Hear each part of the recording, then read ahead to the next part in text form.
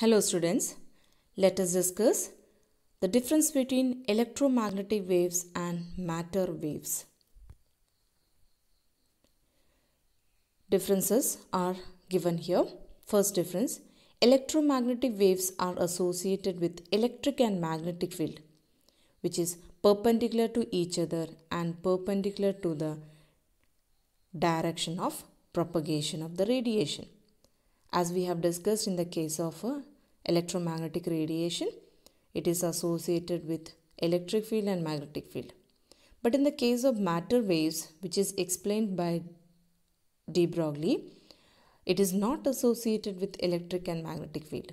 It is also have a wave nature, but it does not have electric and magnetic field. So that is the first difference between the electromagnetic waves and matter waves.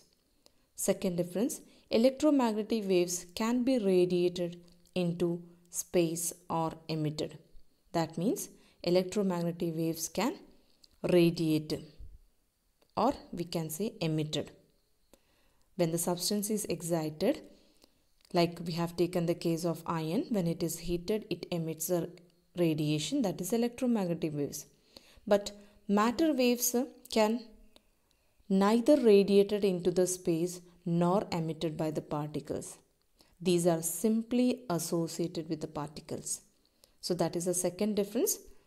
That is, electromagnetic waves can radiate or emit, but the matter waves can neither be radiate nor be emitted by the particles. Third point, they do not require any medium for the propagation. As this we have discussed in the case of electromagnetic radiation, one of the characteristic property that they do not require any medium, just like light.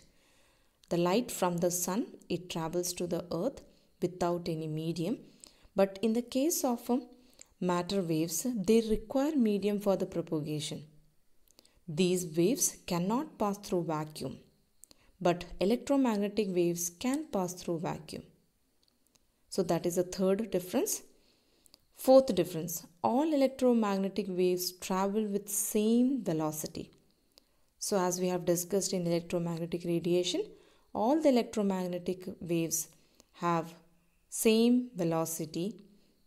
But in the case of matter waves, they travel with different velocity. Fifth point, the velocity of all electromagnetic waves is equal to that light, that is 3 into 10 raised to power 8 meter per second. So this is a velocity which is taken as constant for all sort of electromagnetic radiation.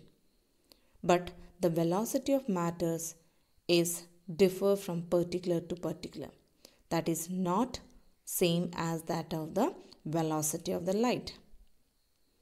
Sixth point, wavelength of electromagnetic radiation are much large and are given by the relation lambda is equal to c nu.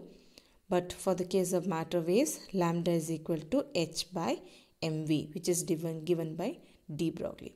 So these are the 6 differences between electromagnetic waves and matter waves. So all of you note it down these in your notebook. That is the difference between electromagnetic waves and matter waves.